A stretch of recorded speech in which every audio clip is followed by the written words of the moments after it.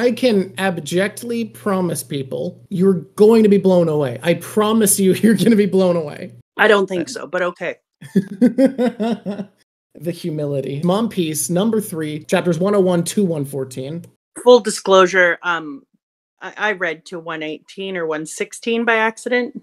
Yeah, you called me like yesterday to be like, hey, what chapter was I stopping at? And I was like 114, and you went, oh, and I was like, are you on the next arc? And you just said, we might be at a small garden. In my defense. Yeah? I wanted to read it. In your defense, you wanted to? We are going to be talking about today Reverse Mountain and Whisky Peak. Here's the thing. I didn't expect there to be much to talk about in this section, unfortunately. My biggest goal is that every part of the series gets its dues, so I'm specifically cutting parts that I think might get overlooked to sit on their own so that we can give them the time I think they deserve. But I think I'm going to be wrong. I think you've already found a lot to talk about here. Yeah, Reverse Mountain. Let's talk about it. Why are we sailing up a mountain? I don't know. We're sailing up a mountain. But it's interesting because I kept thinking about the myths and legends around Koi having to get over top of the waterfall in order to become a dragon. So it's kind of like an origin story of how you go from being a regular whatever you are into a greater version of you, into the dragon. I hadn't thought about that, but it's kind of fun because the Grand Line's where all the major players in the world are. It's how you become a great pirate is by entering the Grand Line. This person did talk here, and I wanted to mention that first. Like, Combelt was such a short period of time, and I felt like a little, dare I say, ripped off. Because when we were in the Combelt, and there was that amazing nest of creatures, I kept thinking like, oh yeah, now that this is something, we're getting somewhere. And suddenly we're on like the nose of this huge ass creature, and I was like, oh, this is gonna be, and then he sneezes him off. And I mean, fortunate for our group of merry wanderers, obviously, but I was like, dude, you just got sneezed off back. I wanted a little more Combelt time. I feel like the Combelt is mostly there just that you have a good explanation for why you need a way to enter the Grand Line and why it matters as a location. But what I love is it's not absolute. It's not like, oh yeah, you can't cross over the Combelt at all, because Oda doesn't build a world lazily. He understands that people live in the world and will break what seems like rules because they live there. Clearly, Don Krieg just rode as hard as he could out of the Combelt to escape Mihawk. Otherwise, how did he make it back? I am hoping, just as a fan, I just said that just as a fan out loud, so I guess that officially makes me a fan. So you've entered the fandom. You're part of the One Piece fandom. Congratulations. Have you reached the point where you're a drug pusher needing to make everyone read it yet? No, and I'm really nervous about that because you were so pushy. Everyone is. You can't not be. This series turns you into a pusher. It's really, really worrying because I'm like, oh my god, no, I just lied. I absolutely have tried to push You've already it on done someone. it! Oh, that's how you know you're a real fan. Oh my god, I just remembered. Yeah, no, I told one of my friends when I was telling her what I was doing, I said to her, like, it's not something that you're going to be able to get into within the first few chapters. It's not in a way that you've ever read a book, blah, blah, blah. And I went on, and then I was like, but you need to get in to understand how much layering and detailing he's doing, and that it's a mystery and blah, blah, blah. And she was like, it sounds really cool. I just don't know if I could get into it. And I was like, anyone could. And then I was like, never mind. So yeah, no, I forgot. I did have about a 5-minute monologue of why she should read. I'm glad to hear that you're properly joining the fandom. So then we come sliding down the mountain, and you're like, they hit another thing that you think is a mountain at first. And it turns out to be this giant whale, which I was grateful for, because in the first piece, then it ended with somebody screaming, laboon! And I was like, what's a laboon? And you were like, don't you worry about laboon. And then we met up right away. Yeah. And I was like, and you know, as soon as you put a wicked animal in something, I'm all over that and want to give it a big hug. So yeah, Choo Choo was immediately one of your favorite parts in early One Piece, and I still want to rescue that damn dog. I want to take the cowfish laboon and that dog with me and live a great good life together. It was interesting because the whale is used in so many pieces of literature as a way of talking about how normal people turn into heroes. And I feel like Oda was saying, like, he really wanted to make sure that he he pressed the point that we're at a turning point for our cast of characters, because being swallowed by a whale is a symbol of crossing over a threshold, and that when you escape the belly of the whale, that it's changed you, so your previous life doesn't exist anymore. You're no longer an everyday person. You're reborn as a hero. I read something where somebody said between an known and an unknown world, and I thought, oh my God. The transition between the East Blue and exactly, and the Grand Line, that's perfect. I tried to find the name of this person because I hate not giving references when you find things, but this person who was looking at the whale metaphor for something else was saying that it's this really cool way of having a final split of your characters between what was known and what is now unknown. And then he called it the beginning of the Enlightenment. I need people to, oh God, I don't want to harass someone, so I don't know if I should say this. Don't push this. At some point, I'm sure she will. I feel like Murph Napier, my favorite person who's done a read through, would love your observations, because she's been doing a series where she talks about literary analysis with One Piece and inspirational works. And you're bringing that up the whole way through in these cool ways. I really like that. I debated last time if I wanted to leave this in. Bellamy. So that people know if they come to chat, they get to feed my nice little dog. And you got pets too. Mwah. Okay, now you got to go because I got to get back to work. So anyways, we go in there. He makes this transformation. And now we've been told literally in two complete ways by Oda at this point that they've made a switch from who they were and what they were before. And I completely agree with what somebody said and what you said earlier. Once you see this moment happen, prologue. The other part was all prologue, delicious prologue, but prologue. Yeah. And now you know you're going into the meat of the story. This really feels like the same characters are in a different story now. Like everything until now was us just knowing who they are, what they're capable of, what they're willing to do. Oh, and something else that I loved is, what's the name of the dude? Crocus. Oda names him Crocus, and a crocus also symbolizes rebirth and new beginnings. So Oda was like, would you mind if I smack this in your face enough times that eventually you'll frickin' get it? How many of the stories when people enter a whale, they're eaten by it, is there a pharmacy inside? Yeah, no, almost never. Log pose. Pose means a gazillion different things. Pose a question, pose harm, sit around and pose. But pose generally takes time, no matter what. And then to log something, to put it inside, and to write it down or make a permanent remembrance of it. So I like the idea of him calling it a log pose, thinking it of as this moment that you have to stand still in the moment, that you can't just breeze through. It was a really good idea, because otherwise your characters would come to a place they didn't like and be like, ooh, no, this is bad. Let's go.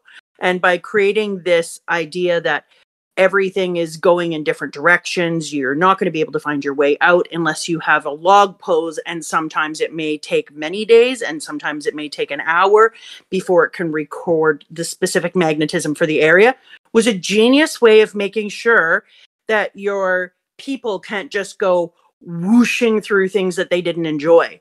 They're actually forced to reckon. Well, they have that, and then they have the fact that Luffy is stupid and wants to adventure in things that he shouldn't enjoy. So both of those things. Kaido Luminous has a question and wants to know what you think of Laboon's backstory. Okay, yeah. So, is the word heart-wrenching big enough for Laboon's backstory? I don't think so. Soul-crushing? No, that's not quite big enough either. Yep. Absolutely decimating and destroying. Like that Laboon's friends didn't want him to come with him because it was too dangerous for a baby, and they're probably all dead, and he's been waiting for like 50 years. Are they all dead? I started to wonder, and I'm not allowed. Am I allowed to make predictions throughout, or are we just going to do them at the end? We have to return to them when we get to the end, but you can absolutely make predictions throughout. And remember, nobody talk about the predictions. The most we can say is interesting, or we can't tell you. Those are the rules. But you are welcome to make a prediction. Okay, so first of all, Laboon's backstory, the very first time I read it the way that I look at things if I'm trying to look something up on the internet or look at comments. I partially read it the first time because it hurt my heart too much. And then I had to go back and reread it when my heart knew where we were going, because I was like, oh my God, I am so sad right now. And the way that he drew tiny Laboon, even though he wasn't tiny, ugh. And then the way that Laboon continues to wait with that same idea of his family, his pot or his treasure, and how he just comes back to that sitting there and waiting for his treasure return. And he doesn't even have the ability to go after his treasure. He has to wait for his treasure. It was heartbreaking because Laboon can't even be the master of his own destination, the same way that my baby dog couldn't be the master of his own destiny because both of them were waiting for treasure that probably would never return. Then I asked myself, is it possible that Buggy the stupid ass clown is Laboon's pirate crew? Because Buggy says in it, going back to the Grand Line, he said, I'm going to go look in my photos. I'm going to go look in my photos now. I will tell you, it can't be Buggy because you know that Buggy was a kid at the same time as Shanks, so he's not 50. Well, that's what I reminded myself. Yeah. But then I was like, okay, who else has gone through and would have the thing? And I was like, well, it could be the last Pirate King was deaded. Then he wouldn't come back for Laboon because his crew would have been split up. And then I was like, okay, who else? And then I was like, could it be Crap Geezer? Because Crap Geezer is older. He went into that area with his crew. Then they left. And it feels like Crap Geezer would be the type of person who would have a baby Laboon as a pet. A person that wouldn't come back for a baby Laboon. No, he doesn't, but would he be able to go back as well, right? I spent some time in my backstory world with Laboon, and I just want to let you know that I was already super angry with you for making me like One Piece and have to read the soul-crushing backstory of Laboon, my soft, big, beautiful whale. Don't worry, it gets worse. Who? What? No! What? No! I mean the series in general, not Laboon. Oh, frick. God, you're killing me, man. The way that they dealt with Laboon not hurting himself anymore. I love how Luffy gets an idea, like, I don't know, stabbing himself in the face, and then is just like, I'm just going to do that thing. So he immediately goes and attacks Laboon, and is like, if I attack Laboon, I can create myself as an enemy and give him purpose, because right now, and I really liked, I mean, did I love how Luffy did it? No, I didn't. But did I love that Luffy gave Laboon agency over his own life? Yeah, I did. He said, I'm now your nemesis and I'm coming back. You can't smash yourself in the face anymore because I've tattooed the front of you. So if you smash your face, you break our contract. You know what, Luffy? I'm here for that. Was it great hurting Laboon? No, I don't love that. But is it great that you cared so much about Laboon that you found a way to make sure he didn't smash his little face in? Yeah, I'm here for that. Why are some of the people named numbers and some of the people named days of the week? In the organization Baroque works, and you've met enough of them that I feel like I can say this, each agent is a male-female pair. The men are named numbers that organize their strength, so that you can track the strength of a pair based off of what number they are. So the lower the number, the closer you are to 0, the higher in strength you, and the closer you are. Exactly. And the woman paired with each male agent is named after a day, sometimes a day of the week, sometimes a holiday. I was going to say, you run out of days of the week really fast. Then he's giving them the thing and teaching them how to use their log pose. And then I was like looking at the little map that he did. Let me look at it right now. I was looking at his little map that he had. So I'm looking at this page and it's got the red line running through the side and then straight up and down. It has all these different navigable paths of different islands. And then they all come down to an island at the end. And it's written as laughtale. And because everybody is on my ass about how I pronounced Zoro's name as Zolo, but I was saying, as far as I had known, that in Japanese, you never pronounce the R as an R, but as an L. Yeah. Then I was like, is this supposed to be laughtale? But I think it's supposed to be laugh. I don't know how to pronounce the last part. The first part definitely has to be laugh. The last part is, I think I'm pronouncing incorrectly because. So if the beginning is laugh and not wrath, which I've decided it is, so laughtale. I'm going to keep saying it over and over. You're going to say it until it sounds like something? I don't know what to tell you because it's got to be more. There's more to it then. If the last island is called that, then there's more to it about being a joke, about being some sort of narrative that is funny to the pirate, the last island. In all the history, only one group of pirates is known to have landed there for sure, and it was the crew of the Pirate King. God, no, that's my new obsession now. And then Luffy, until we get there. You mean until we get there? Is that where the One Piece is? Perhaps. Okay, obsessed. We need to not move into that part too much because now I'm obsessed. Sounds like it. Look, I think if there's anything to be obsessed about in the series, it's the One Piece. It's making me crazy. Because then I start to think about why would he choose that? How can it not be translated from Japanese over?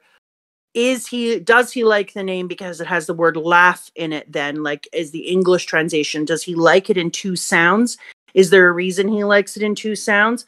So then I start to think, like, yeah, okay. I'm digging into this. I'll get there. All right. This is when you know something is going on, right? When you already know that the numbers mean something. When the mysterious sea otter, Mr. 13, comes and drops a package, which happens to be a bomb.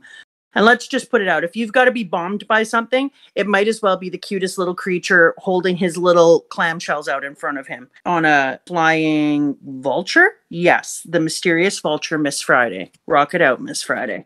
I love that this pair of assassin spies are an otter and a vulture.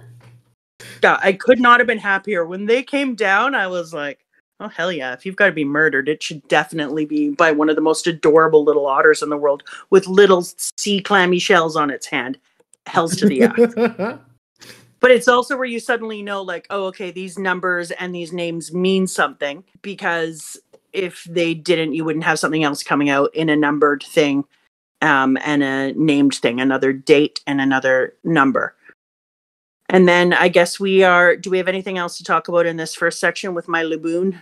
The furthering, people have confirmed that it's not done yet, the furthering of the diary of Koby-Meppo. Koby and Helmeppo doing their best to learn how to be Marines, being trained at Marine HQ, trying to get strong. Not just that, but Helmeppo's, in this section, first we see Helmeppo make the choice to yell at and jump off the stolen little craft into the water to come back. Beginning is Koby and Helmeppo's Chronicles of Toil, Volume 28, day after day, train. And they're both covered in lumps all over their skulls and owies all over their body. And he's big at this point. And I was like, how did he grow so much? How much time has passed? So then I was wondering, like, if the time that's taking place inside of where we are right now is running at a different speed than the time that's taking place outside. Because how did Koby get so big and have to go through so much training and so much kowtowing? And meanwhile, we've barely we're still just left Whiskey Island or whatever. We're just on that. Yeah, it's only been like a month or so. One of the other theories I have read is that this cuts ahead of time. Like, this is happening faster than what we're seeing. And, like, this backstory is ending months from now because Koby's just not intersecting with the story for that time. I've read a lot of they're theories. allowing us to see into the future. So that we actually get the full scope of his story, yeah. That's the one I like best. People are wanting your opinion on the Marine who fell asleep and let Morgan escape and is handling a lot of their training, Garp.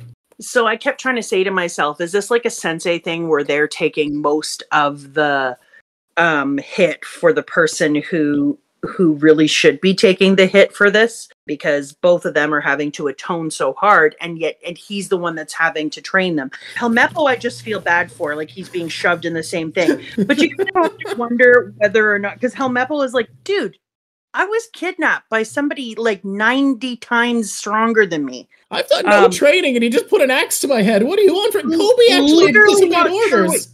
What you thought I was going to do here. And then he's there like, that's a good point. So go do all these chores, chore boy. And he's like, sweet, that's fantastic. So we are about to head on to Whisky Peak now. Yes. Okay. So just a reminder, if anyone wants to continue to see this, like and subscribe, hit the button so you get all the subscription things, because then we can keep on rocking on. Hell yeah. Awesome. Thank you for doing my like and subscribe plug. But I also just want to say, look, You're gonna fall in love with me one day, chat. YouTube. I know we've just met. She has a magnetic personality. I know she's a star of the show for now. Look, we're gonna be best friends, chat. I know it's gonna happen. Give me some time. But I know who's bringing the crowds right now. I'm under no self-deception to think otherwise. Hey, if Usopp can be loved, certainly you can. Oh God. What a comparison. All right. I wasn't going to bring this onto the YouTube video, but that kind of makes it worth it. That's kind of funny. Okay, so as we're moving on, we get to see right away that things are going to be different, because immediately we go into like a snowstorm. Love that choice. We open the page and all of a sudden, as soon as you change pages and you go from the last chapter into chapter 106, boom, snow. And you're like, wait a minute, what the hell? Like, we just left a tropical beach. How did they get into the snow? As the ship sails on, the season turns to freezing, winter, and sometimes spring. And you're like, I'm going to love this. We definitely have gone into a new place now. We're not in Kansas anymore. I love this idea that right away Oda is like, what if seasons in a day? And then you're like, yeah, that would really help to explain how weird it is here and how much you have to rely on these logs. Also, just as a side note, I really love that when we see Usopp, who, by the way, is a great artist. I mean, his snow piece is definitely better than the one that Luffy makes. I really give Usopp a ton of talents, just not ones that always are relevant. Okay, so it's interesting because you and I had a little talk about this before, and it feels like Usopp is the most human of all of them. He is the one that I would call, like when you're reading Indigenous First Peoples stories, the raven and the coyote are often the human characters in stories. And so the things that they do are kind of the antics of humans. And I feel like Usopp feels weird when we're talking about them all being human, but I feel like Usopp is the one that's the most human. And so I thought it was really cool that they showed this human moment of him sculpting and this beautiful piece he made. The things that are going on in the ocean for me in this section aren't a huge thing to talk about. I do like how they made it clear that she has to keep her eyes on the prize, that the minute she took her eyes off of the log pose, boom. It made sure that we understood how important the log pose was, how much we have to pay attention to it. Oh, although I do love the idea that Zoro sleeps through the entire thing. And as everybody is freaking out and absolutely decimating themselves to stay safe, Zoro then just wakes up and is like, hey, where are we and what's going on? That's fantastic, though, because it's a great contrast to what happens in the next section where Zoro gets to be all Zoro-y. Yep. I was hoping you'd bring that up if you were going to bring up that he was sleeping during the snowstorm. Yeah, so I adore that they have it be like all these things are happening. They're all trying to keep themselves alive. They're struggling their ass off, and it takes all of them to keep the ship afloat and to keep on track. And Zoro is like, I'm just gonna have a little snooze here, and then boom, absolute reversal when we go into the next phase, and everybody else is sleeping, and Zoro's like, yeah, I'll take care of this. I got it. Not a problem. An observation I've heard that I really like about that is Zoro makes it clear he sleeps when he feels safe, and he knows his crew can handle a disaster. He doesn't know if they can handle trickery and chicanery. Yeah, and that's exactly what it felt like. First leg of our journey, we go to an island of giant cactuses. Yeah, just big old cactuses. Nothing else. Nothing to them. They jump off the boat. Seems weird. Seems like a weird way to do it. You know what? By the way, could we get like a little rowboat? I would like it if my crew could have a little rowboat to get themselves to shore. It would feel nice. It's a nice way to get places. Not have to just dock constantly. They can have some sort of mini Mary to get them to the shore. Yeah, wouldn't that be a nice thing? I'd really love to see that for them. So that's not a prediction. That's a hope. I hope they get a freaking rowboat. This cactus island is fascinating. I keep asking, like, I know that I can't overthink it, but I'm like, why did he choose cactuses as the first thing? Chat, it's been revealed what the cactus's deal is, right? Like, I thought it had by this point. So you must have missed it, because it actually got revealed that the cactuses are just big round hills covered in tombstones. Okay. So when I read that and he said, I would rather 8 new tombstones, and he was looking at that, I mistook the area that he was pointing to rather than thinking it as in a whole island. That makes a lot more. Oh, you thought he was just pointing to a graveyard. Yeah. You know what was really cool about this island? Like, right away, we find out that this system is going to be, is it Crocodile Face? Crocodile is the warlord that we found out runs Baroque works in this arc. Right away, we come to the island and it's like, you're at the beginning of the islands. All the islands start here. It's a cool idea that it's cactuses, even though the entire thing is covered with graves, even though, given the way it's drawing, that means lots of them are sideways, which is whatever, you do you. Yeah. Bury your dead the way you bury your dead. But it's interesting because the island doesn't have enough food. The island doesn't have enough resources to survive. The river cuts right through the section of the island, which is what I thought, which would make it not even have a lot of fresh water, which makes it so that at the beginning of the islands, you're literally getting almost nothing. You're not going to see the interesting flora and fauna. It's not deeply rich. And yet there's a ton hidden in this, just like a real desert.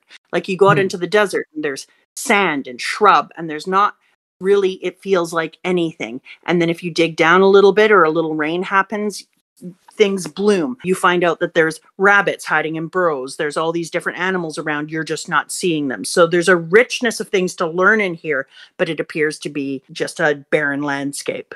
And that's kind of what you do, because suddenly you realize that these people, this is where you find out about how everybody is connected to this crocodile person, and that the closer you get to Zero, the more powerful you are. And when we got to number 5, what was the gum that number 5 had? His double fruit was, I think, called the bomb fruit. He can turn any part of his body into an explosive. Yeah, and not.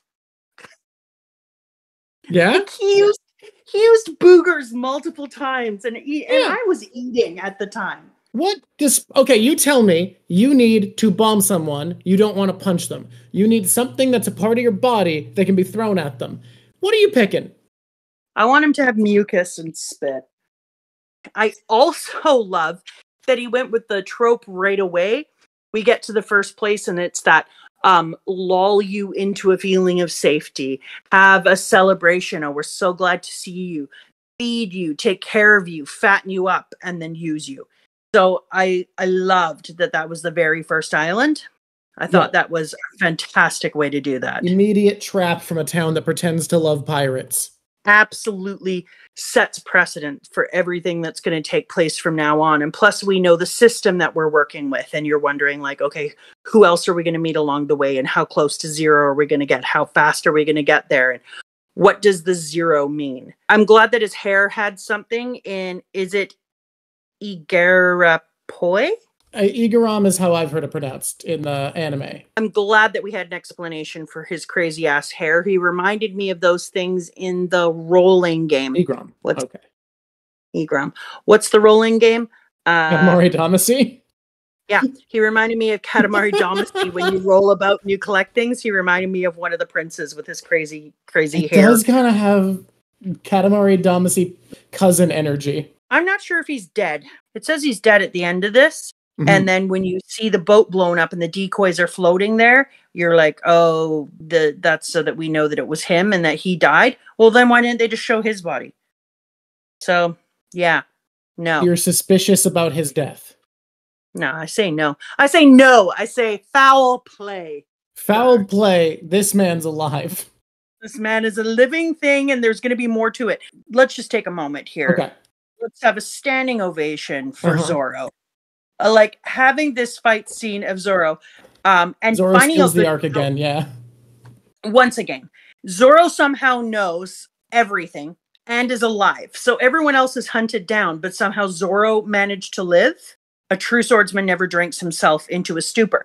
And then he said, and a den of bounty hunters can be a dangerous place. You trick pirates into celebrating, blah, blah, blah. He says, I'll take you on, Baroque works. And then they're all like, ugh. And he knew they exist long ago when I was in your line of work. An organization tried to recruit me and naturally turned you down. He already knows so much about them. Mm-hmm. Somehow he doesn't get murdered. And you're like, How's that possible? Oh, here's the panel I missed. Tombstones to adore the cactuses. One more tombstone to adore. I needed that. I had a moron moment and missed a panel because I was so excited about Zoro revealing all the crap, and I got so hung up on Zoro. It's so fucking badass for Zoro to just be like, yeah. You knocked out my crew, sure. Y'all ready to be corpses? That was the problem. I think the whole problem is while Zoro was Zoroing, I'm like, it's Zoro. And he's Zoroing, and I can't focus on anyone else because he's too awesome right now, and everyone else is saying really important plot points, and I'm like, shut up! You're getting in the way of Zoro doing his cool crap. He knows everything about baroque works. Yep. You're a bunch of baroque works, a bunch of crooks who's loyally obey him. He knows everything. And of course, the identity of the boss and his whereabouts are a mystery to everyone. Oh, was that a secret? My God, Zoro. Why don't you just high five yourself? Because, damn.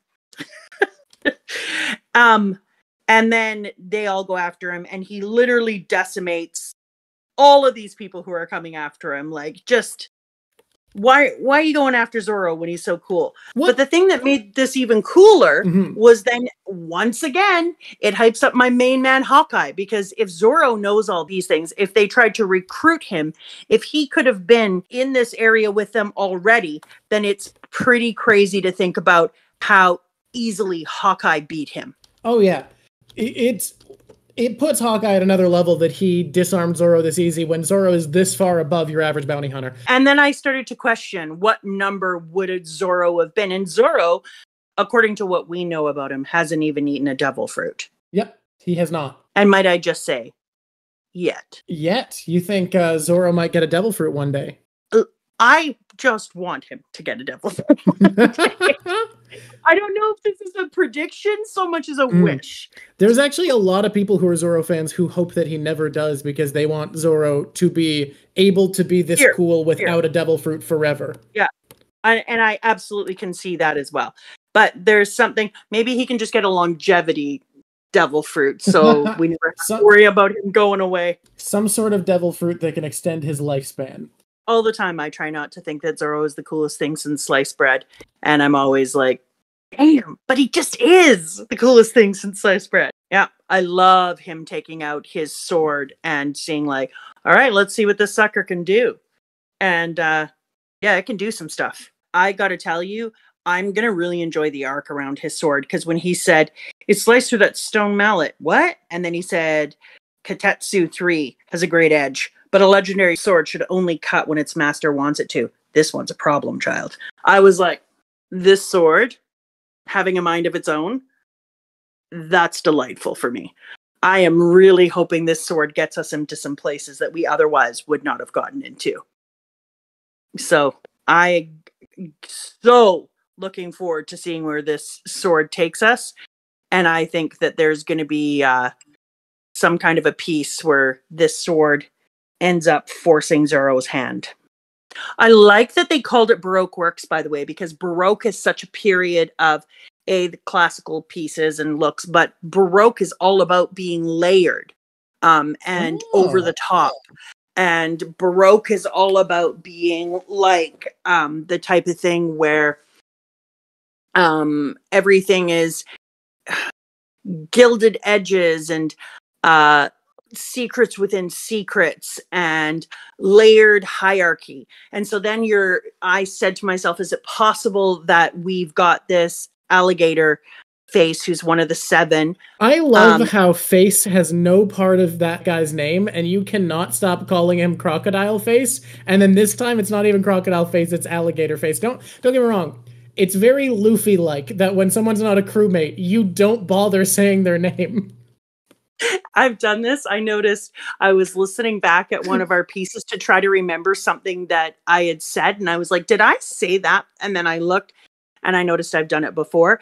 No, I like doing that. I'm fine with it. It's okay. It's canon. So Crocodile Head, I'm wondering if it's layered within layered. Like when we get up to 0, then you're like, that can't be the end. Well, is he number 7 then? And then we have to go through all of the other ones and they have more strength? I don't know. Vivi did say that Mr. Zero is Crocodile. I'm pretty sure that Vivi said no, that. I mean, but he's one of the 7 warlords, right? Ah. Is he number 7? Or are they in any particular order? That's the thing that I started to wonder. Because if you're counting backwards for strength to get up to Crocodile Head, then are we also counting backwards for strength in the numbers of our pirate warlords? So then I started to think that, okay, then he might be number 7 and we're on this island and he's so powerful for this island, but he's not the big, because Baroque is this layered system. So I'm like, you're not going to be meeting the biggest big. I mean, we did get to see Hawkeye on the other hand, but you're not going to be meeting the biggest bigs right away. So it makes you think that we're seeing, if this was a kimono, we're seeing the outside of the kimono. And we still have all these other layers of the story. So now, after Zoro's been Zoro, there's a contentious point here. There's a greatly debated and disliked part right after. Okay, does everyone hate this as much as me? I hate that Luffy immediately expected the worst. Everyone hates it. And I kept trying to, like, I read that chapter when he first fights him and when he first gets angry. I reread it 3 times. It feels out of character for Luffy. It doesn't feel right. It is complained about at length by a lot of people. The best explanation I've heard, it is the best explanation I've heard, that an editor told Oda to have them fight somehow. It wasn't only that it was outside the character, because traditionally when Luffy goes on one of his Luffy moments and overreacts and jumps into something without thinking, which is, a fair bit, that when he's talked to, they can bring him down quickly. And this, like, he just wouldn't hear anything. And this is a member of his team.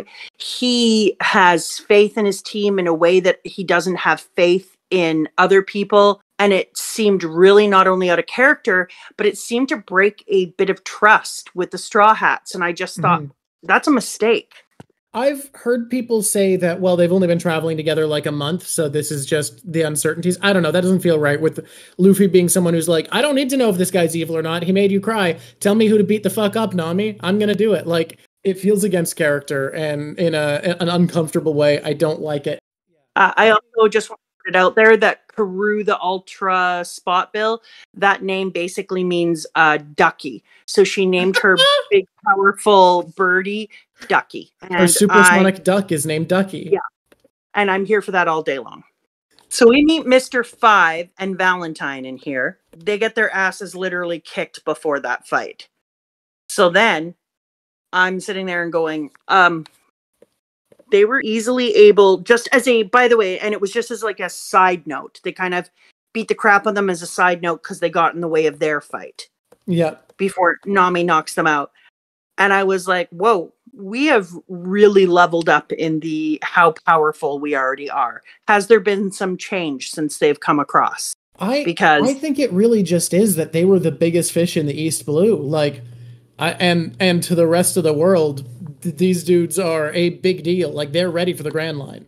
But they're not only ready for the Grand Line, like when you're beating up number 5 and Valentine, that's beyond ready for the Grand Line. It is also the thing that made me think that there may be some order to the warlords, because if they're kicking number 5 in this area, there's going to have to be way bigger fish than them, because we've already saw that Hawkeye is kicking ass, right? Makes me feel like we're not seeing one of the stronger groups. I think that's a fair assessment from what you have as information, that it seems like Crocodile wouldn't be at Mihawk's level as a warlord. Excuse me, Crocodile face. I'm not gonna. You can do that all you want. I'm gonna put some respect on Sir Crocodile's name. That man has a knighthood. Apparently, he goes by Sir Crocodile. Who knighted him? All right. Anyways, I was actually a little sad not to see Mr. 5 and Miss Valentine a little more, because he's bringing the aesthetic to the table. Like that long jacket with the 5 down on both of the sides. Mr. 5 has drip. There was something about him that felt that kind of vibe of like end of the world cool, Matrix cool. I like that the Baroque workers have been inside of the kingdom of Alabasta, pulling it down from the inside, because it makes sense that they would be trying to take over something that isn't just a remote giant cactus looking cemetery place, and that they'd be looking for something that was more long term. I've got to stop my people before they throw themselves into the Baroque works clutches. This princess I'm still kind of iffy on this decision that she just drops his name. That's not an accident. She keeps talking about what an accident it is, but you know that she damn well knows that as long as she forces them to be in it too, then they're going to have to help her out at a different level. I do think Oda does just like the kind of gag, but whether or not it's true, I'm going to choose to believe she did it on purpose because it's more fun that way. She 100% did. In my world, all right. In my world, it's too late. It's done. Okay, so this is why I think that dude who sings is, God, you got to love him in drag. His drag is stunning. But the eternal pose remembers one location forever. No matter where you go, it'll always find the same point on the island. That is going to mean something later on. 100%. I love the eternal pose, especially because Oda introduces this reason to island hop island to island and never venture and just like perfectly justify an adventure series, and then immediately is like, here's a way around it. Exactly. That was really love.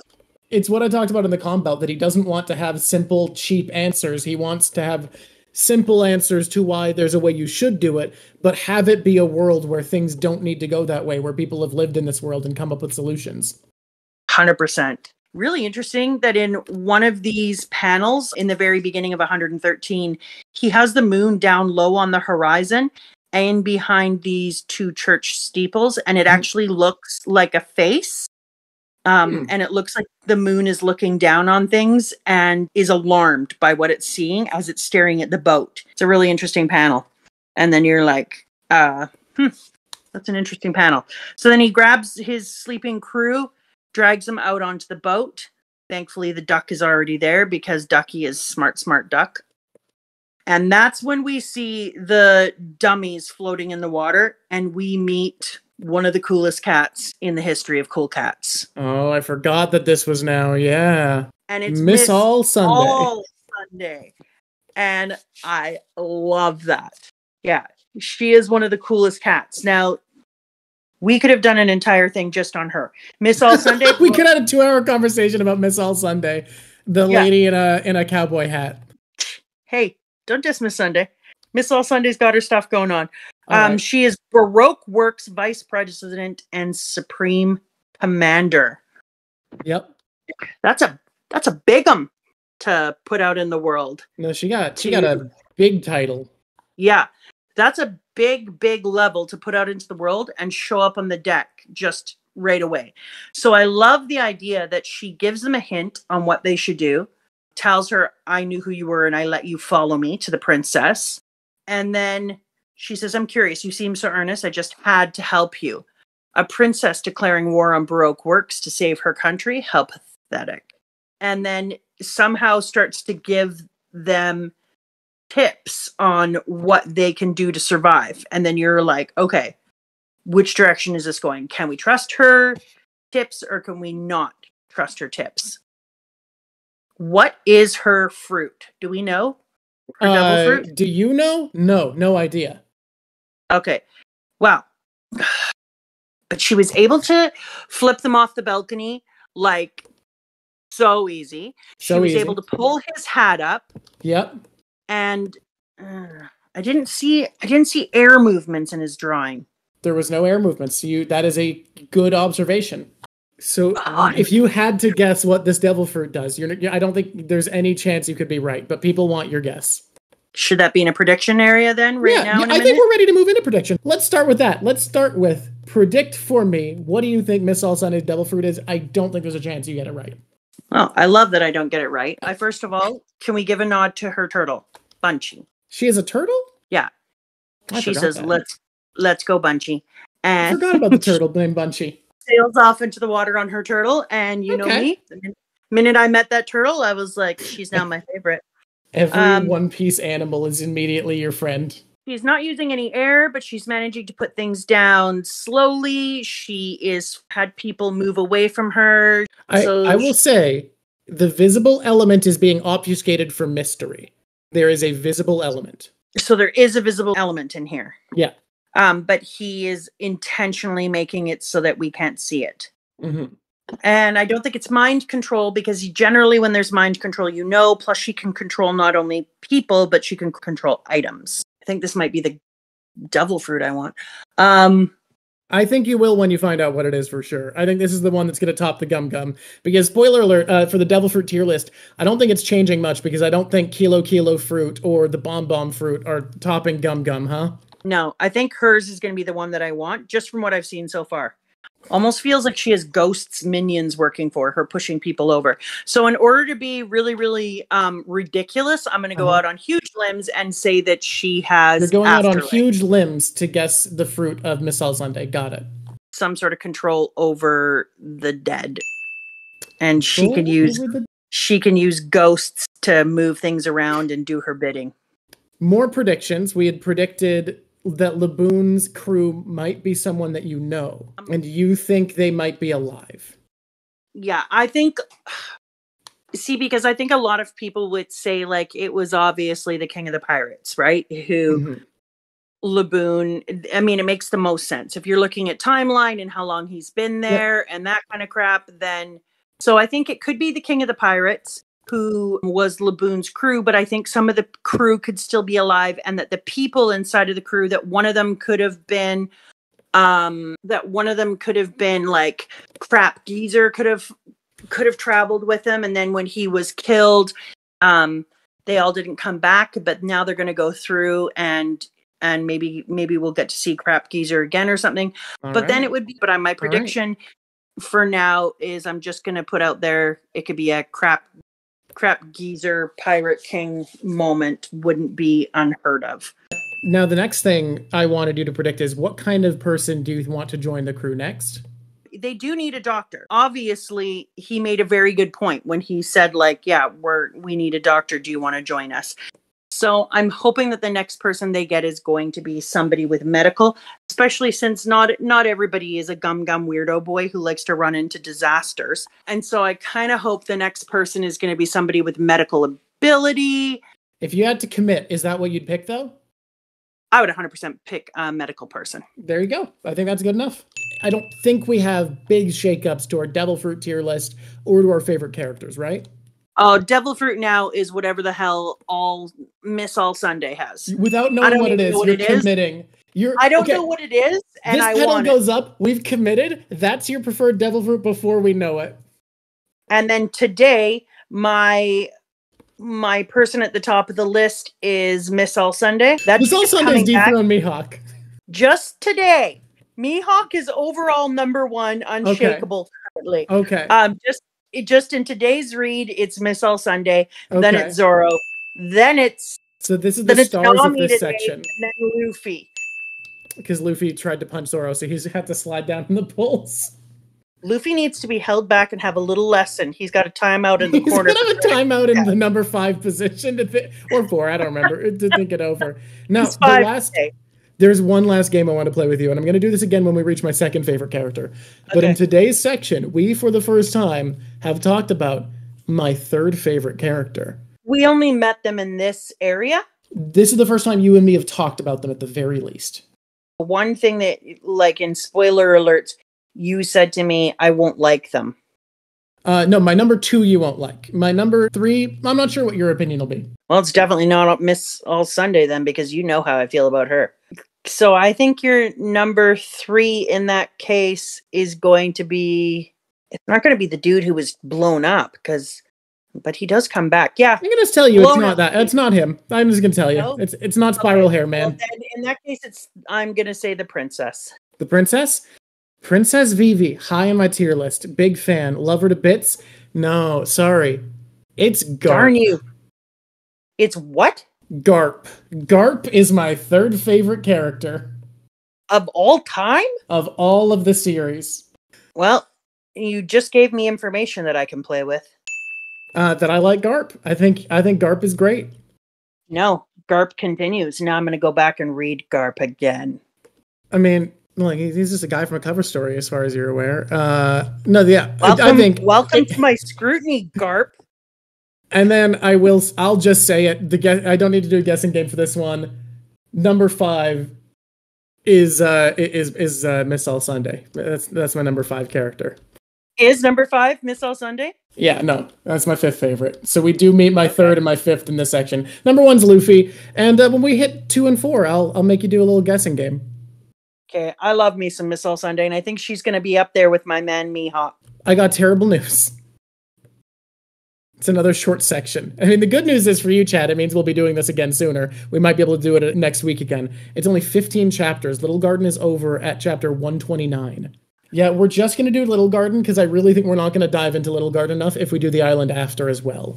I love what you've done with Laboon. Thank you. I don't love that I have to see in color his owies.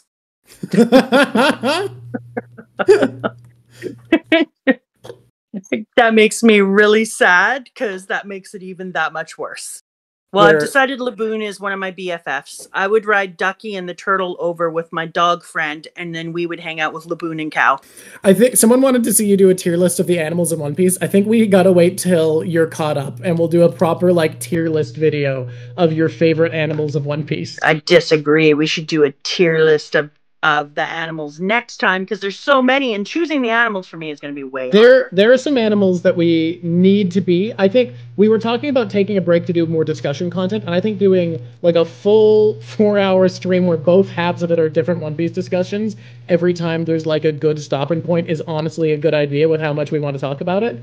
The end of the saga about Crocodile is the point that I think we stop and we have a discussion stream where we don't advance in the story at all. We just talk. Yeah. And I think we'll tier list the island at that point. We'll tier list our favorite animals. Okay, so yeah, I was thinking it'd be good to talk about what's taking place now, and I can't go back enough to talk about what happened before, and I would like to talk about it as a whole with you. This saga we're going to complete before we do like a big talk stream where we just go over things, and we will do the animal tier list then, because I think we'll have enough animals. All right. 100%. Right. I'm already trying to think about what order I would put the animals in that I've met, and it's already breaking my heart. I am thrilled. Thank you so much for doing this. Thank you all so much for being here.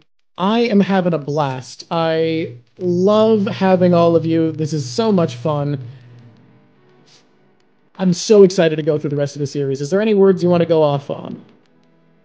Yeah, I just want to say thanks for sticking with it and forcing me to read One Piece. It took a long time, but in the end, just like Oda would say, timing is everything, and now is when it was meant to happen.